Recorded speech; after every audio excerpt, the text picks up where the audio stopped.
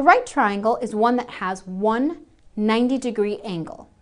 In a right triangle, the side opposite of the 90-degree angle is called the hypotenuse. The hypotenuse is the longest side of a right triangle. The relationship between the sides of a right triangle are special. They're governed by the Pythagorean Theorem, which is a squared plus b squared is equal to c squared. Knowing this theorem allows you to figure out the length of a side if you are given at least two of the sides.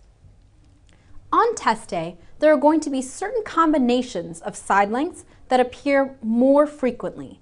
We call these Pythagorean triplets. You're going to want to memorize these triplets because it'll save you time on test day. The first triplet is a 3, 4, 5. The second triplet is a 5, 12, 13. When you see two side lengths of a right triangle that correspond to either of these triplets, you know immediately what the third side is without plugging it into Pythagorean theorem. Just remember that these triplets may appear in multiples, so instead of seeing 3, 4, and 5, you may see 9, 12, and 15 because each side length has been multiplied by a factor of 3. There are two other types of right triangles that have special properties. The first is called a 45, 45, 90 triangle. The 45, 45, and 90 refer to the angle measures of this triangle. This is going to be an isosceles right triangle. And when you see this particular set of angle measures, you're going to know that the side lengths have a relationship to each other.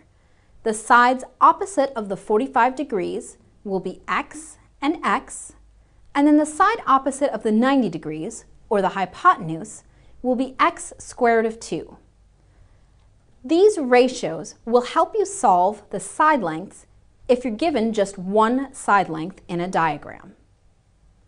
The second special right triangle is the 30, 60, 90 triangle. Again, the 30, 60, and 90 refer to the angle measures of this triangle.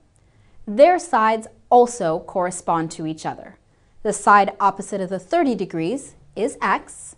The side opposite of the 60 degrees is x squared of 3. And the side opposite of the 90 degrees is 2x. So again, if you know just one side, you can plug it into the equation and solve for your two remaining sides.